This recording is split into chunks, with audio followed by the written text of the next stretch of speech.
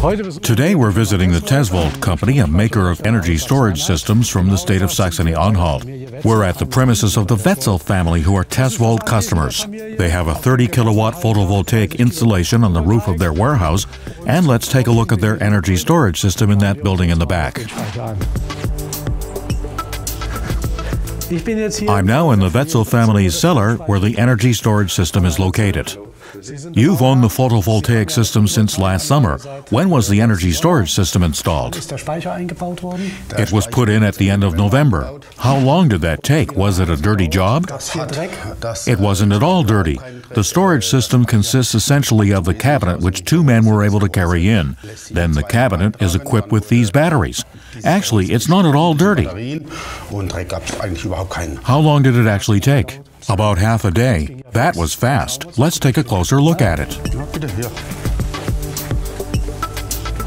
What we're seeing here is a 40-kilowatt lithium iron manganese phosphate energy storage system, clearly laid out. The battery stacks are 48 volts.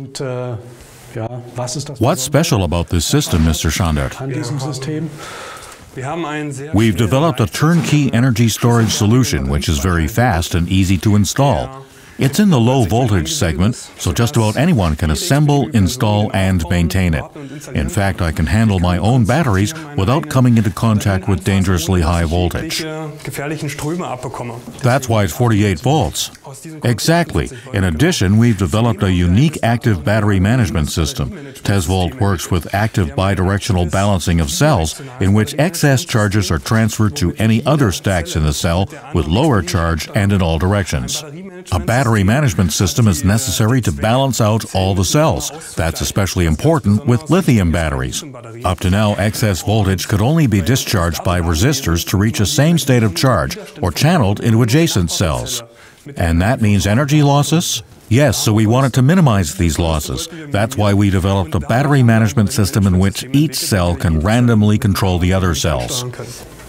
Now we know what it's all about, so let's have a look at how this kind of energy storage system is manufactured.